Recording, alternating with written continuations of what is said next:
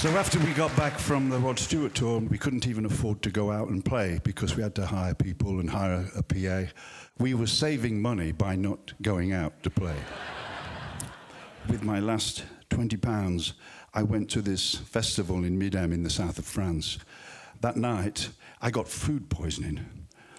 It was awful, and I couldn't get out of bed for 3 days.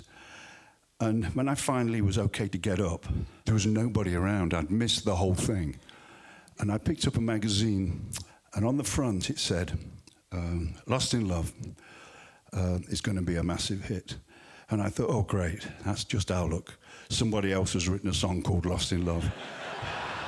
And it's going to be a huge hit. And I turned to page 5, and there's a picture of Russell and I in there. Arista Records had bought the license for the song.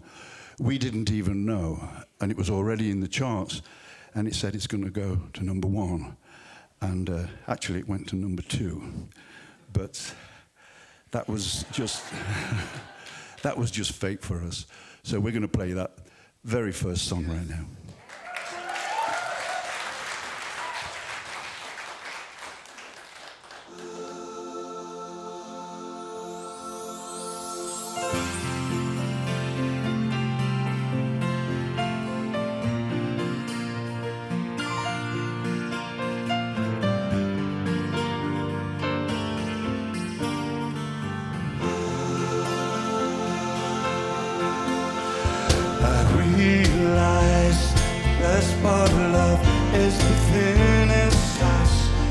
Don't count for much, but I'm not letting